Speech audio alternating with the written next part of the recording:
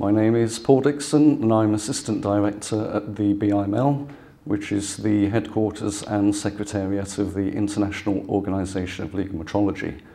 The OIML has had an excellent relationship with ILAC and IAF for many years, and it's been an excellent opportunity for me to participate in these meetings here in Belfast to give an update on some of the key activities that the OIML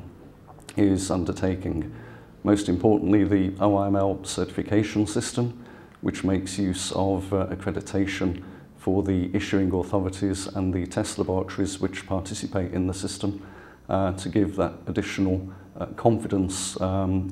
in the acceptance of the certificates and the type evaluation reports which are issued under the certification system.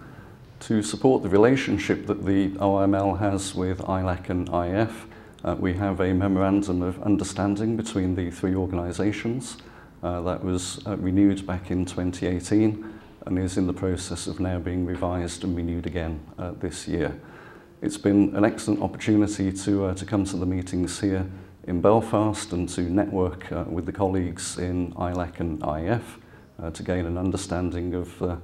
the main issues which the accreditation community is facing. And it's also been good to have ILAC and IAF representatives at OIML meetings so that we can exchange information. I'd just like to conclude by congratulating IAF on 30 successful years and wish them every success going forward.